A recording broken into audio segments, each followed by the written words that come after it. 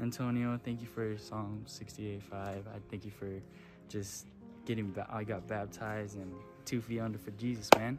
Yeah. Hello, my name is Sammy, and I'm thankful for Psalm 68:5. And going into these mountains really got me closer to God, and it was also my 13th birthday. Hi, I'm Ezra. I just want to thank Psalm 68:5 for sponsoring me. And I was a junior leader this year, and I feel like my relationship to God I got closer to Him. Thank you, Psalm 68:5, for sponsoring this trip. I'm really happy because this is my 3rd year on this trip. And all I gotta say is that it's changed a lot throughout my whole life. I went from being addicted to drugs, even alcohol. And man, God, Jesus has came to me and saved me from it because I was going down a really bad path with it. I was using it every day as a daily regimen to help me with my stress and anxiety, and I barely realized that it all comes to me because I go to it. There's a deep pain that I had growing up of feeling lonely, and so all that stress came from that. I didn't have anybody to go to until I came here. The Wolf Pack, man, it's helped me out so much. I have brothers that I can actually call and talk to if I ever feel the need to, if I ever feel temptation to go back to what I used to do, and they help me out so much. I have great mentors too.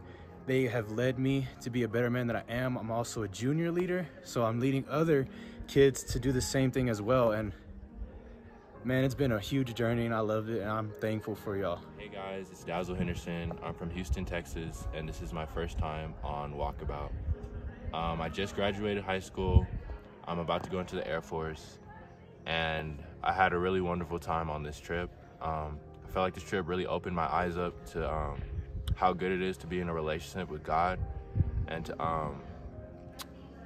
to confess your sins to other people, open yourself up, and use God and your mentors to help you get past your sin and move on as a better person.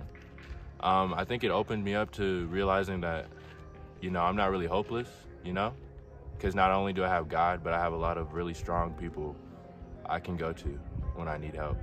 So yeah, that's what I really loved about Walkabout. We want to express our extreme gratitude for what you all are doing. And here's the thing, we're lining up 4 people because we want to show the value of discipleship and multiplication. So obviously, as the founder of Outdoor Adventures, along the way, I've spiritually adopted this guy. This is Hunter Ballou, my son, who I love with all my heart. And he's been a part of Walkabout for a bit now, and just been a huge part of my life. And I love this dude to pieces. And I'm excited about what God is doing in his life, and I want him to share that with you real quick. My name's Hunter Blue, and I went on my first walkabout 3 years ago. My second walkabout, I chose Andrew here to go with me, and I helped him lead him to God, and he got baptized and went 2 feet in with Jesus. Hi, my name is Andrew. This is my 2nd year at Walkabout. I went 2 feet in. I got baptized last year, and I chose Isaac to come to Walkabout. Hi, I'm Isaac Carizal.